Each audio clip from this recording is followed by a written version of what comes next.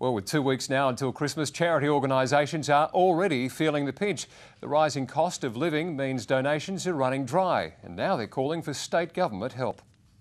Filling gift bags full of toys, the Premier took time out this morning to help the Smith family spread Christmas cheer. So 2 of these? Yep, and maybe one more. On Sunday, these donated toys and books will be delivered to the state's most disadvantaged kids. We have 1,700 packs and it'll go out to about 800 families. At St Vincent de Paul, volunteers have already started delivering full bags of donated gifts to kids around town.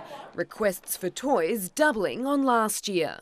There is an increased pressure on them to deliver this Christmas. So while Christmas should be a happy time, for many families struggling to pay their bills, it's not, which is why appeals like this are so important. Social service groups say the increase in demand means the government needs to step in and help struggling families. They've released a cost of living relief package outlining inroads that could be made in housing, transport and utilities. More than 41 households a day, every business day of the year, are getting their power cut off. Samantha Vardis, 9 News.